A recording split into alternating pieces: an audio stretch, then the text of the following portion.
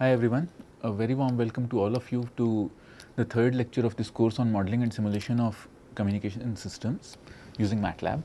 So, last time we had introduced Matlab and I had told you about what is a variable and how does the Matlab window look like, what are the commands and how does command assignment work like. So, now we will introduce the basic data types used in Matlab and since this is an ECE course, we will go into slight insights of how these data types work. We will not just name them, we will give a slightly more details. So, Matlab generally works with 4 base data types. Apart from these, there is logical data type that I should add here. So, we'll There is a logical data type, there are the integer data types, the floating point, the character and the string. So, character and string basically we will first come to these. So, a string is an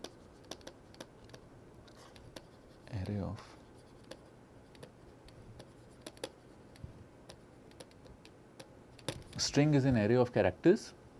So, this is it and logical data type we will first introduce logical data type actually. So, logical data type is 1 bit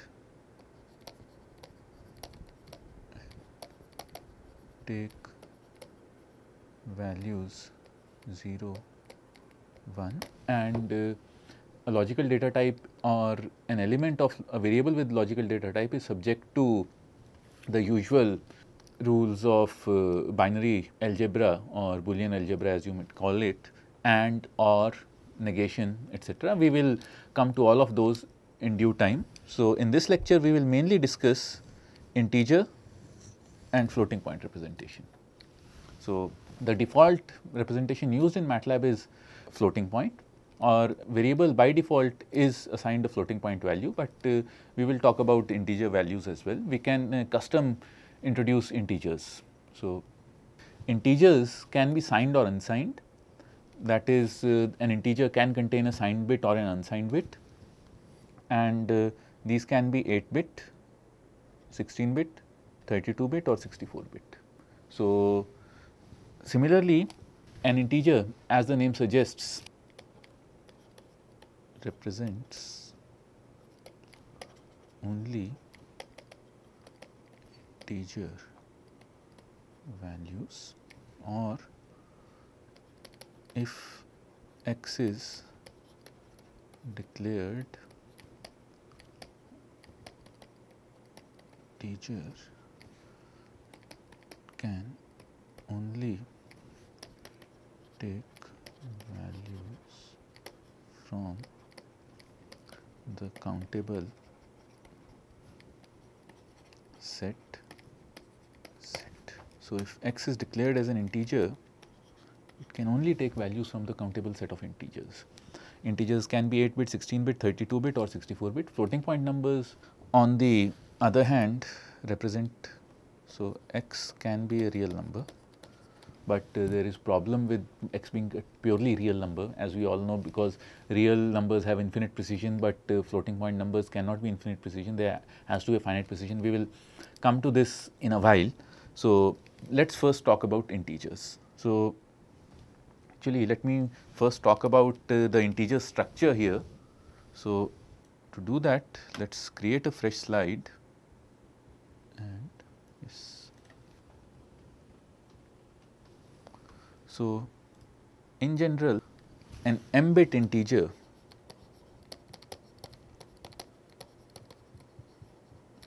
can be signed or unsigned. An m bit integer could either be signed or unsigned. So, the general structure is that an m bit integer contains bm minus 1 to b0, these many bits. I will explain the reason for these bits. So, this is an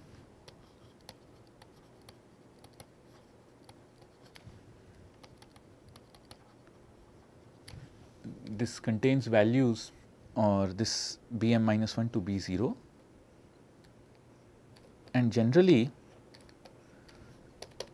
since each of these bits, so these contains m bits which are labeled as b0 to bm minus 1, and since each of these bits bi can take values from the set 1 where I is 0 to m minus 1. So, this is an unsigned integer. In a way you can say that in case of an unsigned integer, if all of these are 0, so if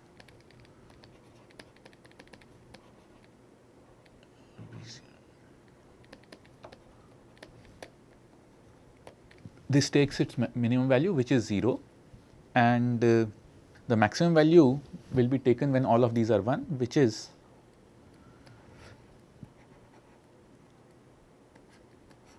this. Fine. In general,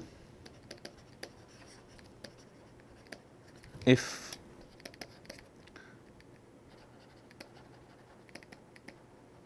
signed integer takes a value x, then x equals summation I goes from 1 to or 0 to m minus 1 bi 2 to the power minus 1. This is the general rule. This you might have done in your basic digital electronics course as well. So, this is how an unsigned integer is defined. I will keep the annotation, and in case of Matlab, I represent x as, say, clear the command window, and in case of Matlab, I will represent x as, say, x equals uint 8. I am typecasting, so let me clear the variables as well.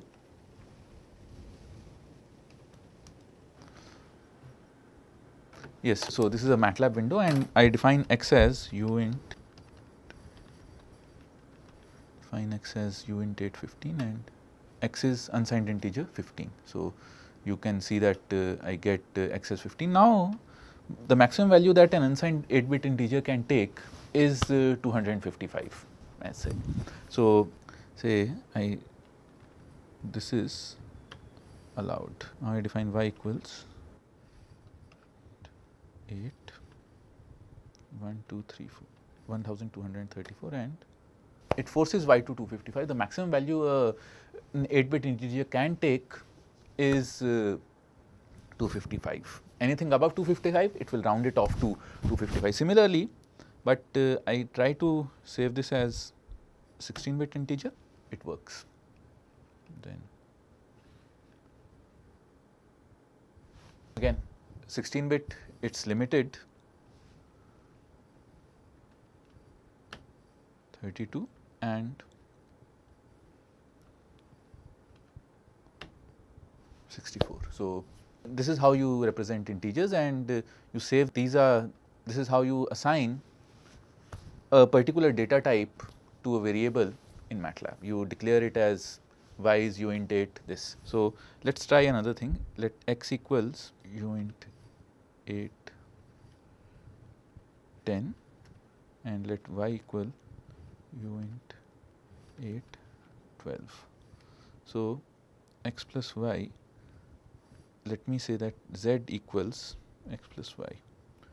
So, z is also uint 8 and its value is x plus y. So, what I will do is I will add the data type. So, class represents the data type that is uint 8. Now, let us say that I want to x plus 234 or rather x plus 250.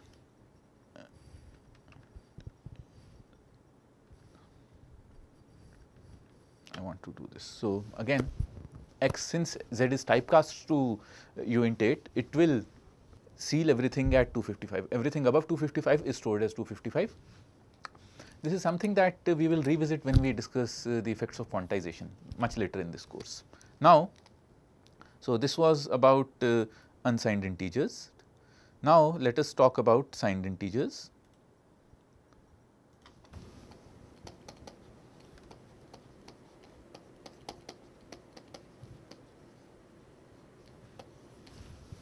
So, a signed integer is structured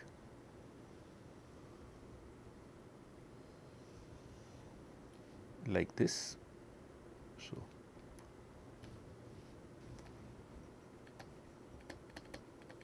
m bits or p0 minus 2. This has these many bits and it stores bits or it stores numbers in the 2's complement. So, it stores numbers in 2's complement, that is, if the variable x is, if you want to assign a variable x that has a value greater than 0, then the sign bit 0 and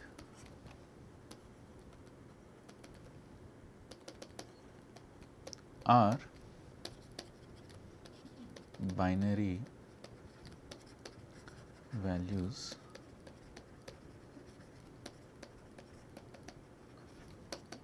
x, and if x is less than 0, then the sign bit 1 and the remaining set or the remaining bits are in 2's complement notation. So, let us construct an example over here.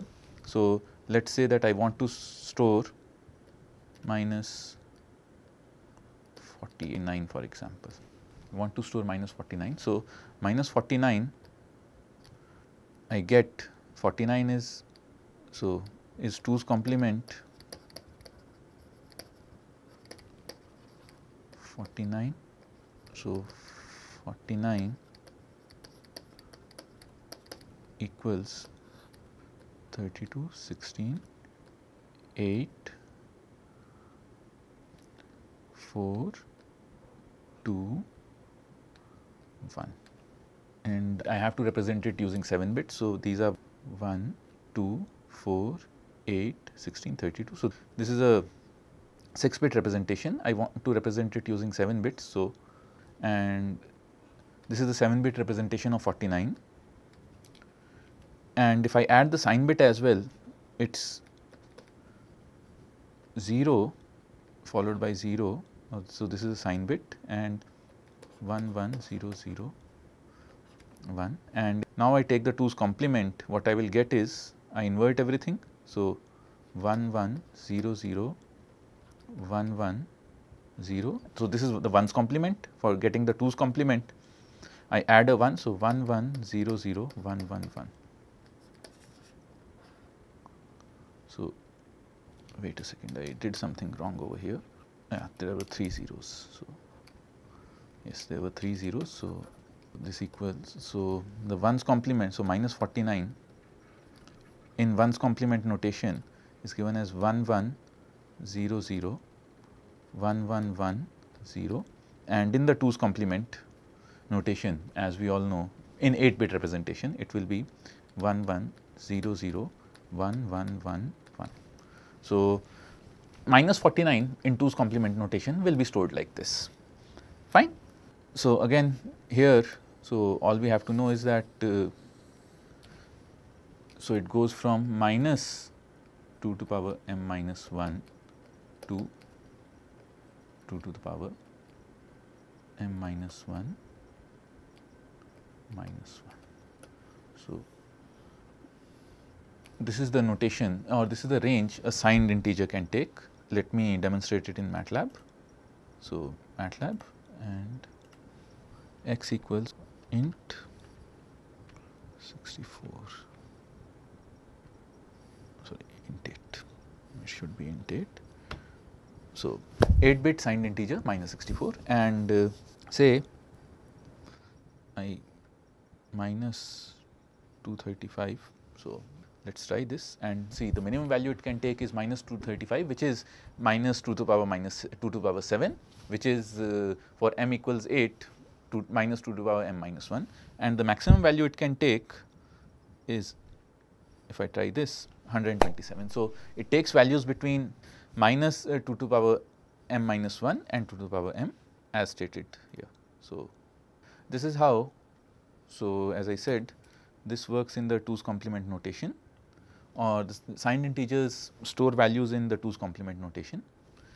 And so, once we know how it stores numbers, the next step obviously is arithmetic is quite simple for integers, that since you 2's complement addition and subtraction are equivalent, or you do the same operation if you want to do 2's complement addition or subtraction, that is an XOR. I will not go into those details over here. So, a simple example that we consider over here is 7 plus 6. So, we consider 8-bit integer, 8-bit representations, or here we have considered 7-bit representations. So, 1 and 1 0, 1 and 1 0, and you generate a carry. So, these brackets, so parentheses represent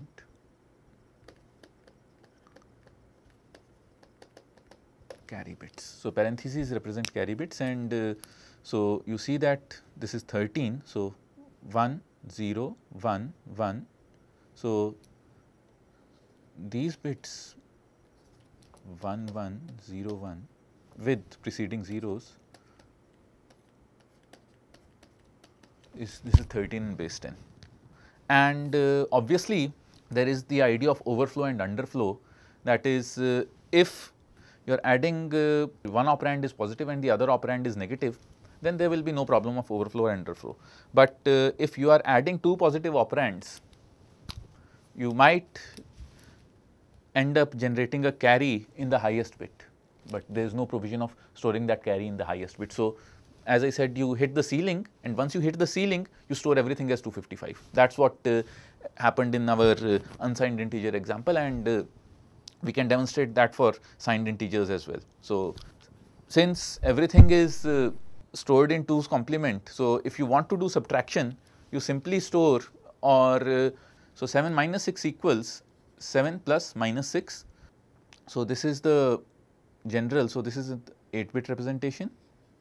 In general, this will be the m-bit representation. In addition to the sign bit, all the leading bits will be 1. So, you just add in 2's complement notation and you get it. So, with 2's complement notation, as we all know from our digital electronics course or digital circuits course, whatever they call it in your university, is that 2's complement addition and subtraction are the same thing. It is just a matter of choice, or you can always represent any subtraction operation as an addition to a negative number, and you can reduce everything to an addition. So, this is fine. So, now we will talk about overflow. So, if we get two positive, if we subtract two positives or two negatives, there is very little chance of that, with those are well within range. So, there is very little chance of or there is no chance of overflow. But if you subtract a positive number from a negative operand, so if you say you are subtracting minus x and you are subtracting, you are writing it this way. So, x minus y. If x is negative, y is positive, then naturally x is negative and y is positive, then x minus y should necessarily be negative.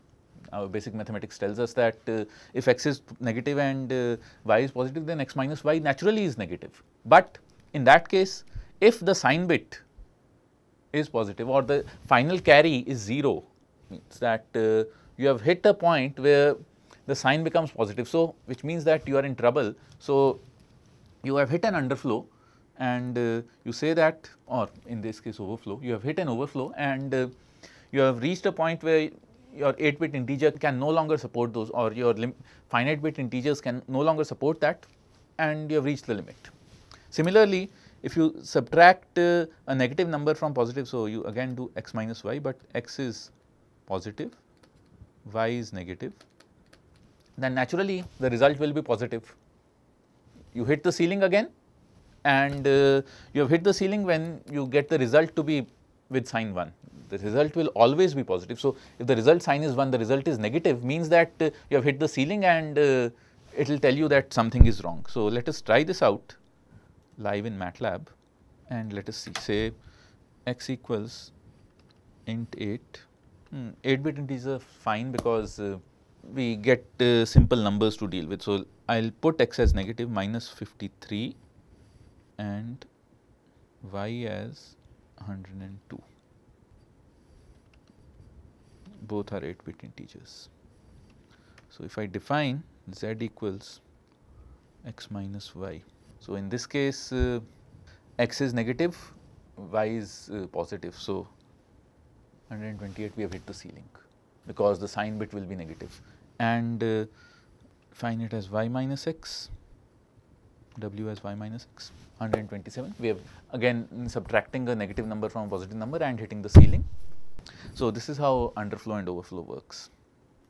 So, these are simple integers. This I believe that you have covered in some earlier course as well, or this might be taught in a computer architecture course as well, but for completeness, or a digital electronics course, but for completeness we had to cover this here. The next thing that might not be covered in a computer architecture course, or will most definitely not be covered in a digital electronics course, are floating point numbers. So, floating point numbers are representations for real numbers, and these represent very small and very large numbers. So, name floating point signifies that the decimal is floating. You can place the decimal anywhere. So, there is fixed point decimal and there is floating point decimal.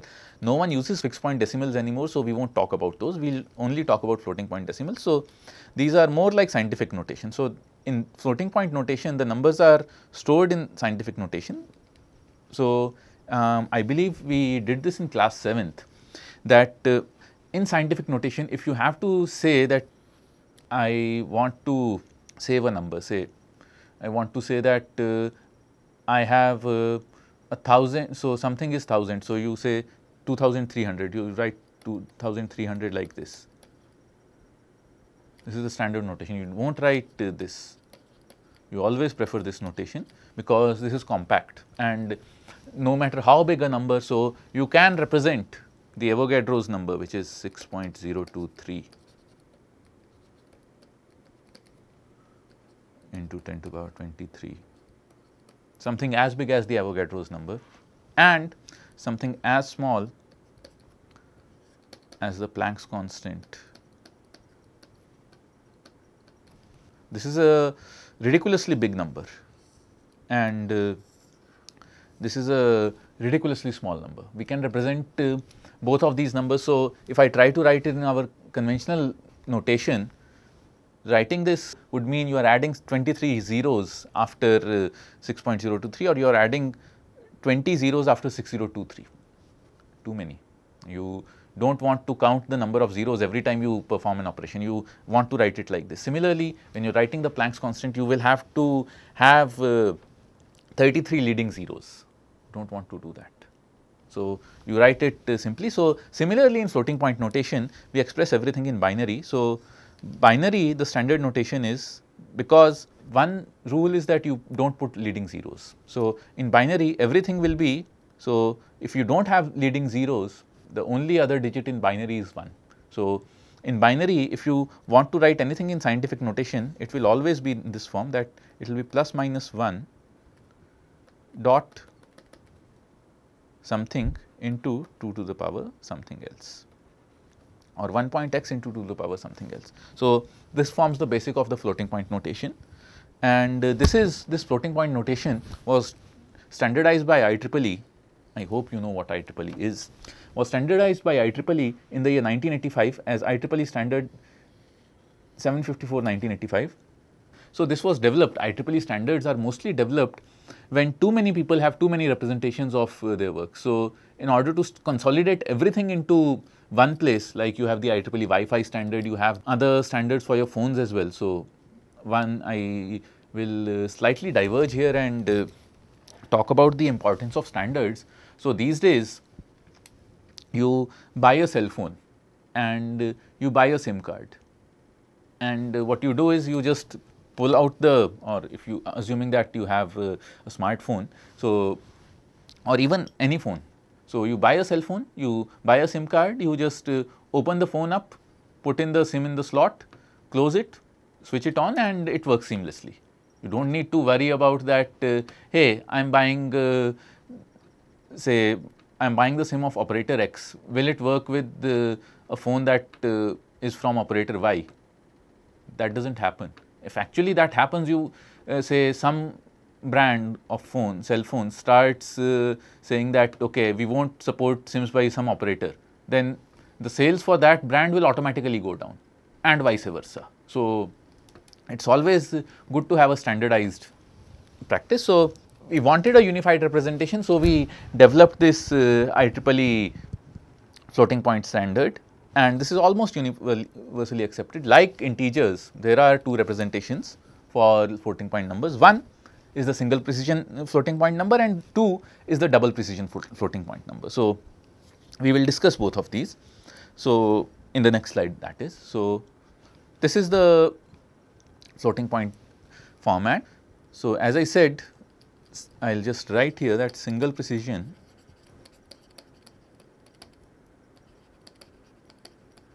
is 32 bits and double precision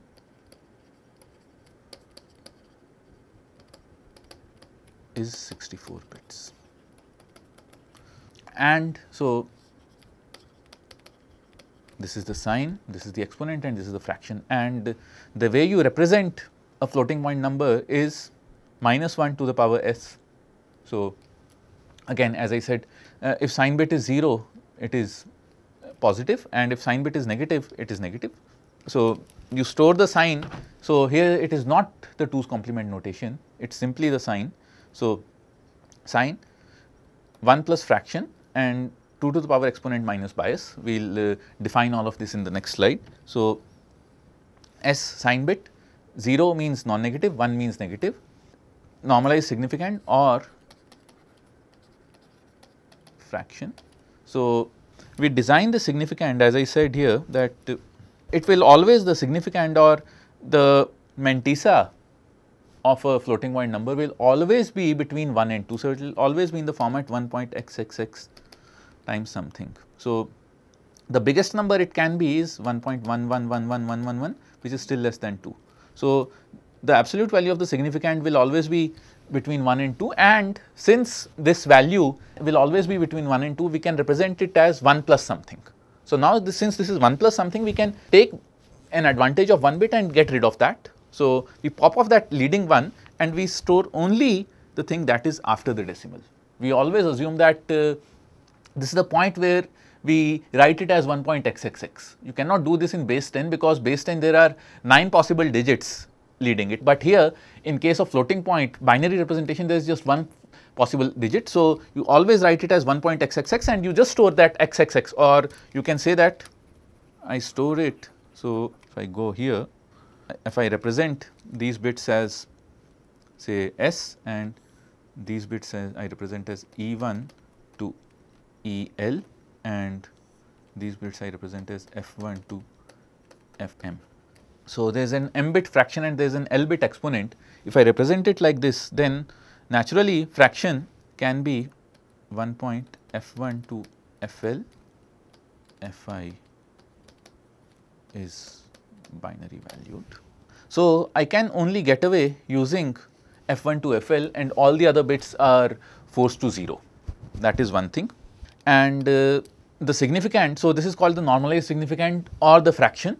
I will call this the significand, or in our NCERT terms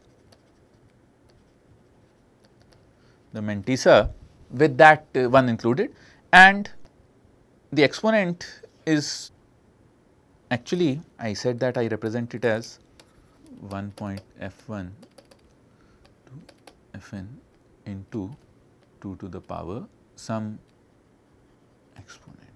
Here in this case I always ensure that stored representation of the exponent is positive, but we want to represent both very big and very small numbers, or we want to represent numbers that are greater than 1 as well as less than 1.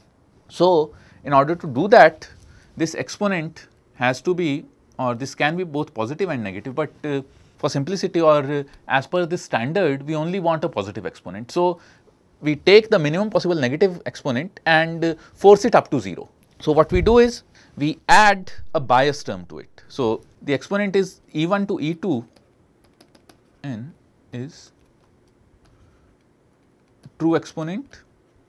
So, E1 to En I can write it as true exponent plus bias stored as binary. So, E1 to En is true exponent plus bias stored as binary, and whenever we want to represent it as a number, we subtract the bias from this exponent, fine. So, this and so with this I will just give some more details about single precision and double precision floating point numbers. So, the all 0 exponent and the all 1 exponent are reserved values. So, you cannot use the all 0 exponent and the all 1 exponent to represent anything.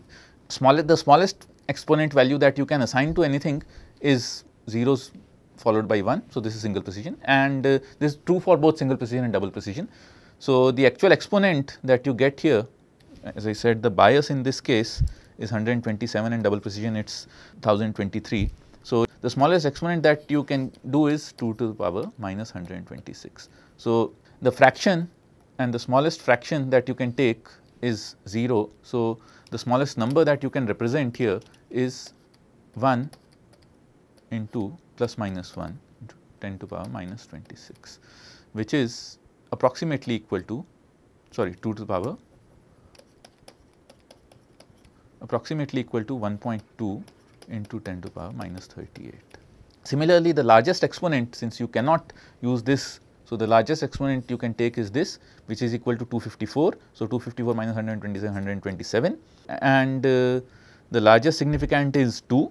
So, the largest value that you can represent is plus minus 2, or the largest magnitude that you can represent is plus minus 2 into 10 to the power into 2 to the power 127 equals 3.4 into 10 to the power 38.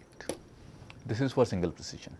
And if you want to do double precision, then all 0 and all 1s are reserved. The smallest exponent in this case becomes 1022 minus 1022, and the smallest significand is again 1. So, the smallest value that you can represent is plus minus 2 into 10 to the power minus 308, and the largest value that you can represent is again for largest value the exponent is 1023, or the largest significand is 2. So, you can represent plus minus 1.8 into 10 to the power 308, that is the largest value that you can represent. Let us try this out in Matlab. So, say I want to represent 3 into 10 to the power 72.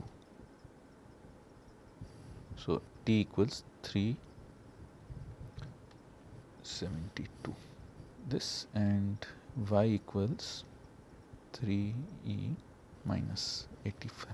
So, in Matlab what happens is, so I should also add this Matlab, or even this works for Excel as well, or any general computational platform this will work. So, x into 10 to the power of y is represented as x y, where e generally stands for exponential, and x and y are so y's are integers and x can be real numbers. So, that said, y equals 3 into 10 to the power minus 87. Oh, sorry, y cannot be. So, y say s equals this. So, s is this. So, now let me do the first thing I will do is q equals. So, this is actually r equals single q, so 0, because you get an underflow, or you say that r equals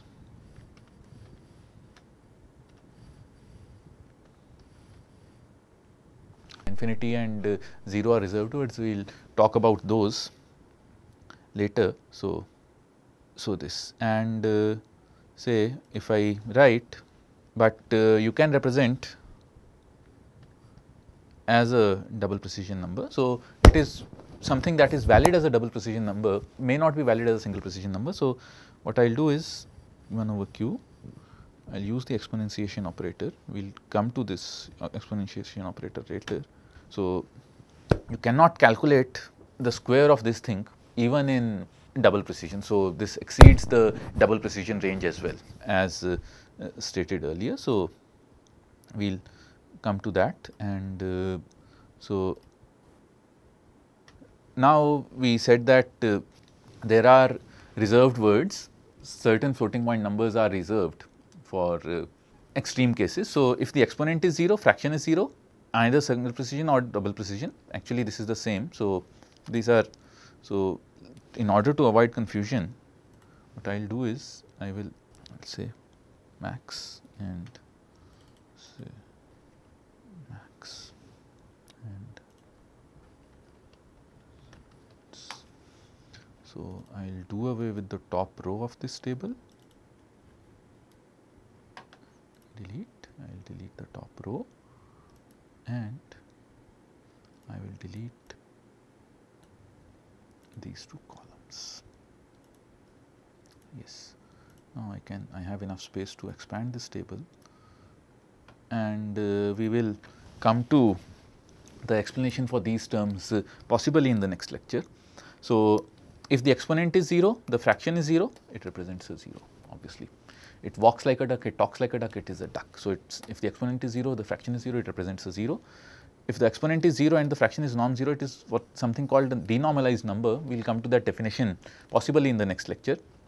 If the exponent takes the maximum possible value, the maximum possible reserved word, that is all ones, both single precision and double precision, and the fraction is 0, it is called infinity. And if it is maximum and the fraction is non-zero, it is called not a number. We will come to its significance later. And in case of floating point numbers, the precision is relative. All the fraction bits are always significant.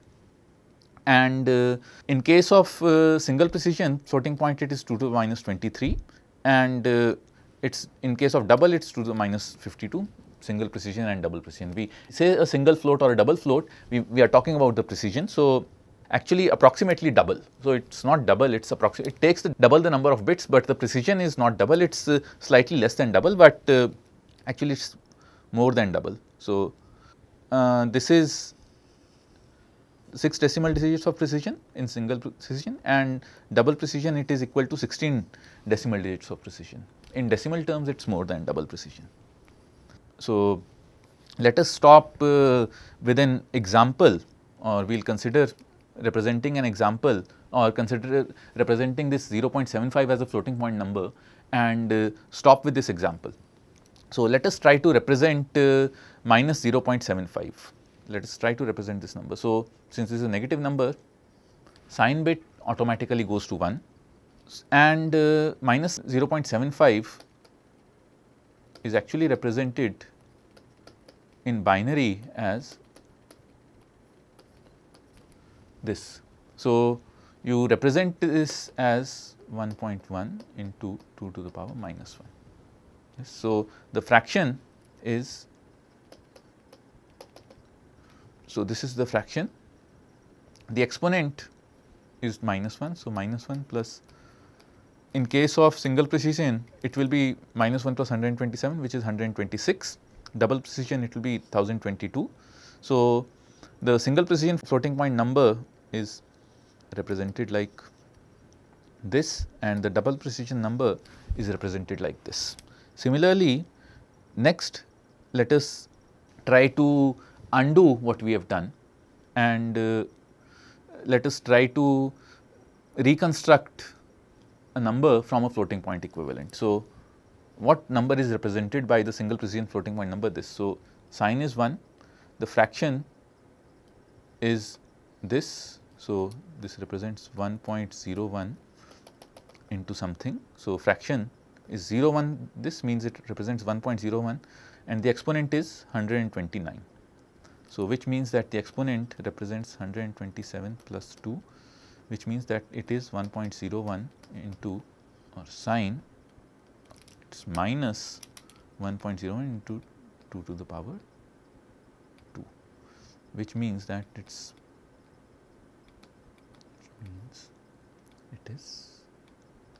minus 5. So, we are representing minus 5 over here. So, this is another example of floating point. In the next lecture, we will discuss d-normal numbers, infinity, Norton numbers, and we will also consider an example of floating point addition, subtraction, multiplication, division, and we will touch upon the ideas of computational complexity, and we will discuss why is all of this needed in simulation of communication systems or simulation of any system in general. So, thank you for now.